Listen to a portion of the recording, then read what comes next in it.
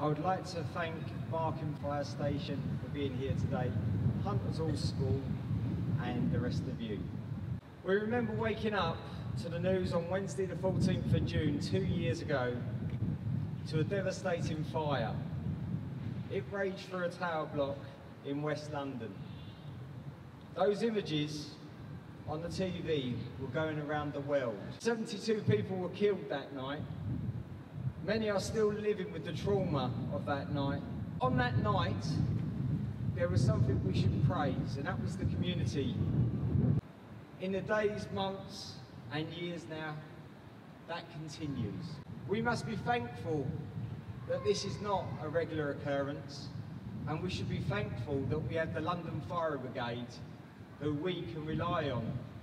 Now, we never want to see that, but we came very close to that ourselves last week when we had quite a major fire where 79 families were displaced.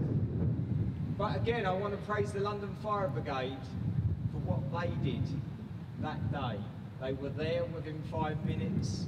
They were doing the job that we know they always will for us. But this day is really about Grenfell, and we must never forget what happened there. We must never forget the 72 people that died. The mums, dads, aunts, uncles, children. That's why we'll hold the minute silence, and we must continue to hold those to account, because we must never allow that to happen anywhere